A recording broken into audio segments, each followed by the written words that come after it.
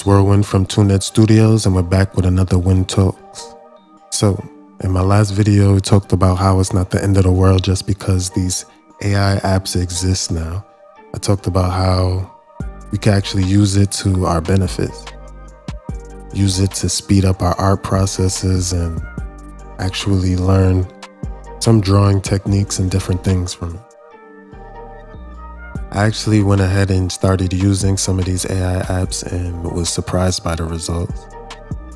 On the far left, that's one of the characters that I made for the mental and physical health comic book / VR video game that I'm making as an example on how to make educational art and other things that the AI can't do yet. And the other two on the right are from the app. It's called Prequel. And these are only two. I actually generated like 10 of them. And what you can learn from that is like there's different ways to draw folds, there's different ways to draw shadows and highlights, and even the way that their colors are more desaturated than my colors. But we'll talk more about this character later. First we have to come up with the plot and storyline of this mental / physical health book. So let's go. So the example that I'm going to use is one called Rising Souls. The reason why I named it that is simple. The soles of the sneakers rise up into an armor that basically gives the player powers.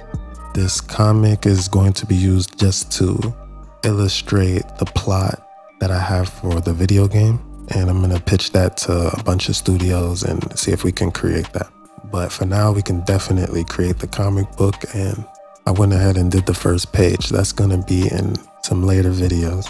But right here, as you can see, the player does mental and physical health steps to unlock different parts of the armor. And as the players playing the video game, they can unlock these things and use these steps in reality because you actually have the headset on and the bodysuit, and you're gonna be immersed in this experience.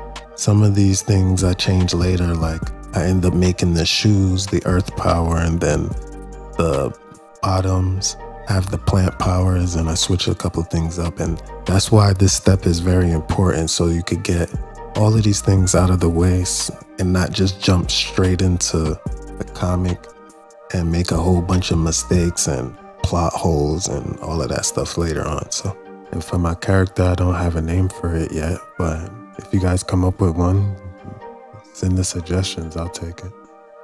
I'm just trying to come up with a style mixed with my style, Kill la Kill, One Punch Man anime. And for his base form, I tried to come up with like the most simplest design that I could, right? Like just his brown skin, dark purple eyes, eyebrows, hair. Well, you can't really see the hair here, but his hoodie, that's really it. Now we could get to the full body. As you can see on the left, I have the 25 steps that you have to do in order to unlock the 8 different parts of the suit. On the right, I actually had a lot of fun designing this thing. I had to make something that both a guy and a girl could wear, and it still look cool for both.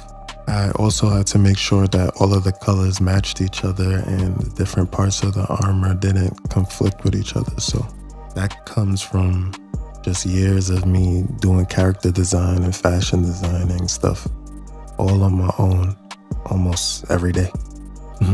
So now that I know how I want the character to look and we have the plot and everything, in the next video, we're gonna dive straight into page 1.